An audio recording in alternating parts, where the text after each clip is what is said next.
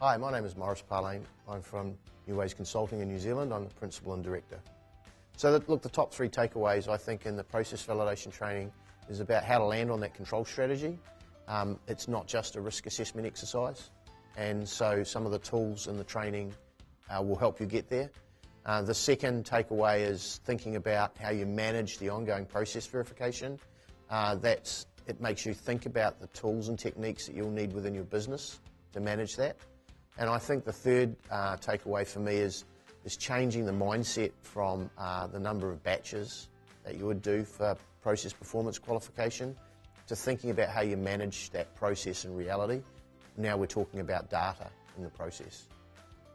Thinking about how you implant something like this into your business, because having process understanding or tools around process understanding means that you're starting to monitor trends in the process that aren't necessarily failures.